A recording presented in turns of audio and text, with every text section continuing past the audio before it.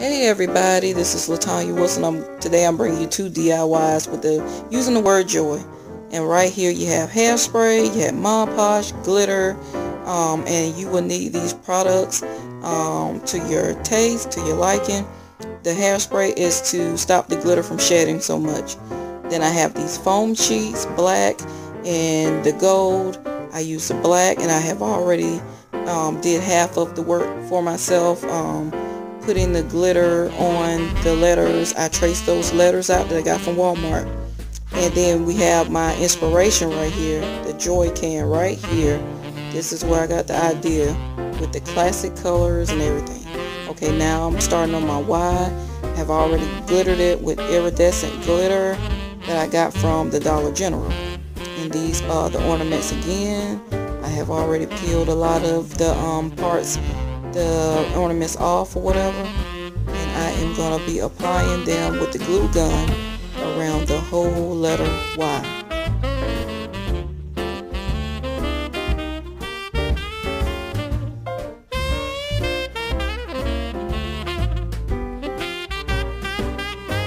Okay, and I'm starting up here at the top of the letter,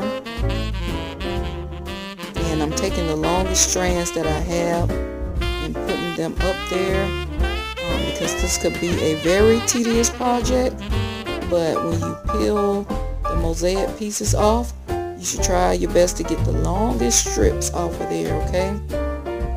And that's what I'm doing right here.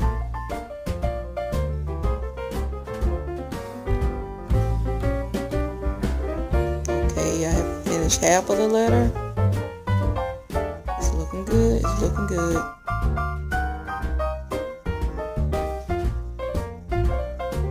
I have made my way down to the bottom of the letter. I'm trying to line them up as neat as possible.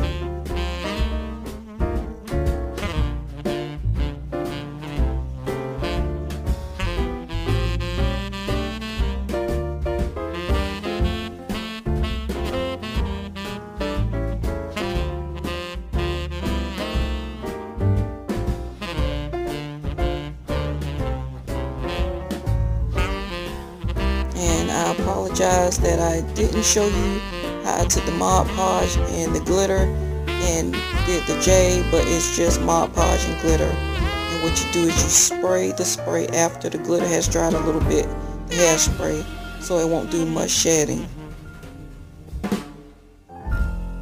And I have two different looks I did with my joy sign, and I want you to comment below which one you like the best, okay? And here I am peeling off more of the ornament, the mosaic pieces, to complete my letter Y. And if you watched me before, you know I use that a lot. Okay, here I am. This is with the clock.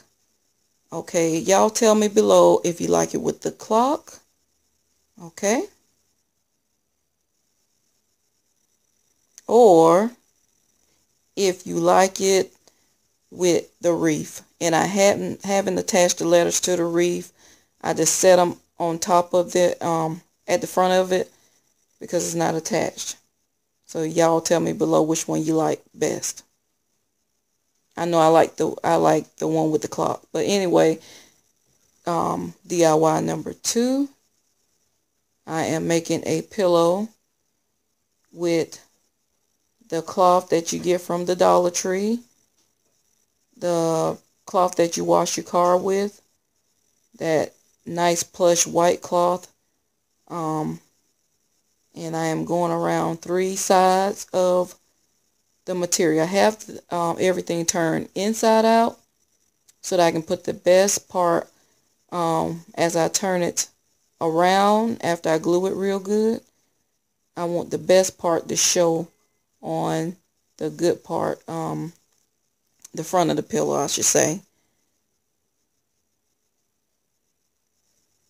And I have some more material that I've had for a while, an old curtain that I'm using, the same one if you ever saw my fall home banner that I made, same as that material I'm using. I like this. It's a cream color. At the time I went in Dollar Tree, they only had one of these terry cloths, or I guess that's what you call it, but that's why I'm using the other material along with it. And you want to close up all 3 sides and leave a space to stuff your pillow with. And what I'm going to do is just take some old pillow and take the filling that's in there and just stuff it. And I'm going to show you how I will close it up. Okay, and this is me closing it up. I'm actually just bending the material down so I can have like a finished look to it. I didn't want to just glue it, but you just bend that material down and you put your glue gun in between the 2 materials and just pinch it together, and that'll keep it from coming all loose, and it gives it a better look, a finished look I call it. So if I flip the pillow upside down, you wouldn't be able to tell which side I glued for the bottom or for the top, like that. And that's all I'm doing, is taking that material, folding it down, and pinching it together to secure it.